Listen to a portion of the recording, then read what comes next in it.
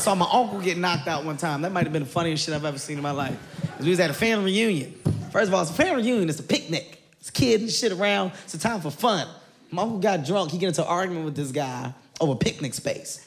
He's like, hey, man, you and your kids, y'all not no Hart. Y'all need to get the hell out this picnic space. And the guy was, the guy was like, look, dude, I don't mind moving, but don't curse at me in front of my kids. So my uncle was drunk. He went to curse again, but before he got it out, the guy hit him. You ever see somebody get hit so hard, they try to grab everything on the way down? It happened so fast. He was like, my uncle was like, let me tell you something. Fuck you! The shit that made me laugh is that he was looking at him the whole way down. I was like, just go down, fall, shit, man. Messing up the picnic, change came out his pocket. I ain't never seen somebody get hit so hard that change come out their jeans when they standing up.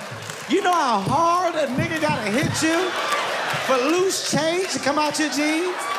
As soon as he got hit, 35 cents flew out his pocket. He was like, damn, huh? I said, God damn.